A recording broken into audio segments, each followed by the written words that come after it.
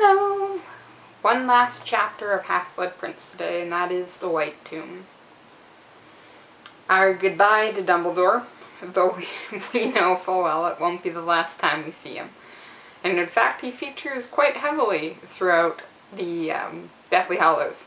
So, he's gone but not gone, which is exactly what Harry says to Rufus.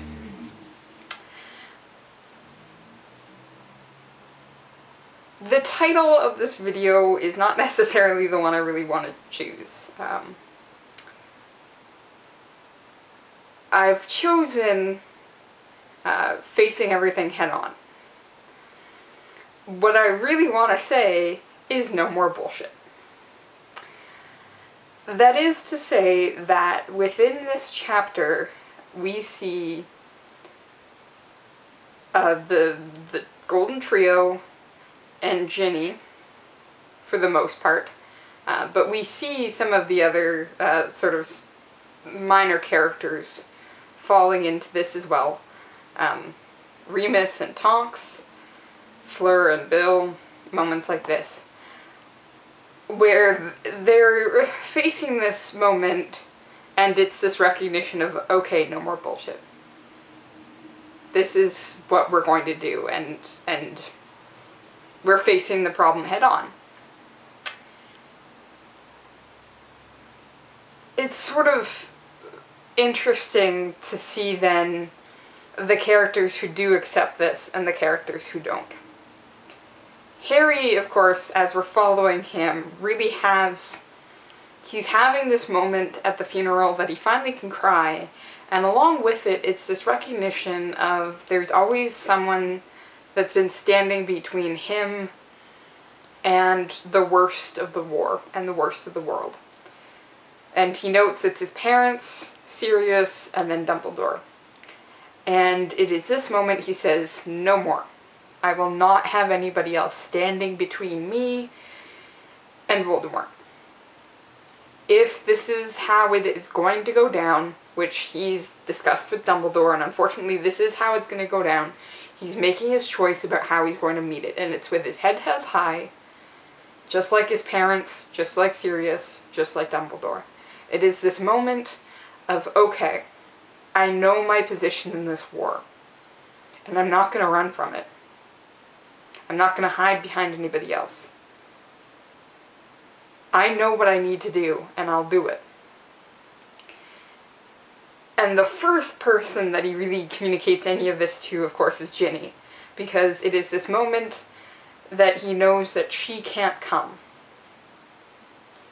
And so he tells her that, and she is just as no bullshit as he is, with the recognition of, you're doing this because you think it's your heroics again. I can handle myself. But she's not going to cry. She's not going to tell him not to do it. She's not going to completely argue. She tells him, like, straight up, you're being an idiot. But I understand. And I don't think I ever really got over you. I don't think I probably will. So when all of this is done,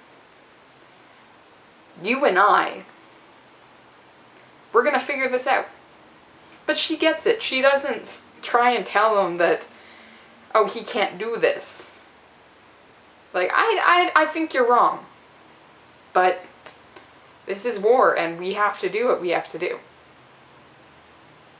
And then it's Ron and Hermione that he speaks to. Very directly telling them, I'm not coming back. I don't know exactly what I'm going to do.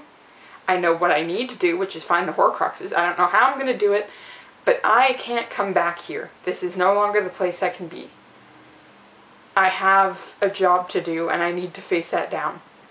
And both Ron and Hermione are just like, yeah, cool, you're going to try and walk away without us, but you're not going to. Like, we are with you. And Hermione tells him very directly, like, you've told us before that we have a chance to turn back. We've had time to think about it. We're not turning back.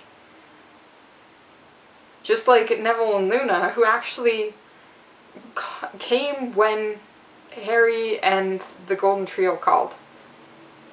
It's this recognition of, okay, now we fight. And we do it as we have to do it. in between Ginny and Ron and Hermione, we have Rufus, who has not figured out this no bullshit thing anymore.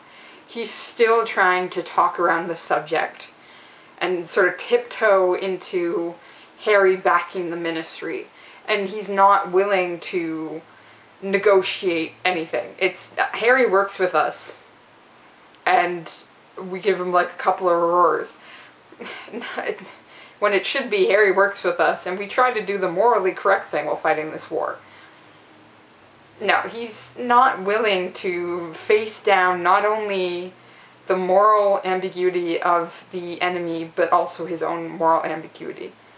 And so Harry tells him, like, no, I'm still Dumbledore's man through and through. I'm facing this head on. You're refusing to. Goodbye.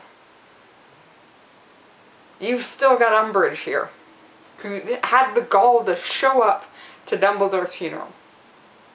No. Goodbye. And sort of on top of that, so we know that the Ministry is still going through this sort of not looking directly at the issues problem. The students have figured out, okay, we just need to look directly at it and talk very bluntly about all of this. The interesting sort of throw in here are the Mer people and the Centaurs, who have this moment where they pay homage to Dumbledore and then they walk away.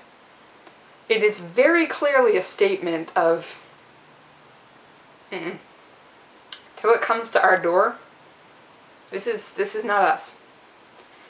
We recognize we lost a great man and we mourn for him too. But this is not our war.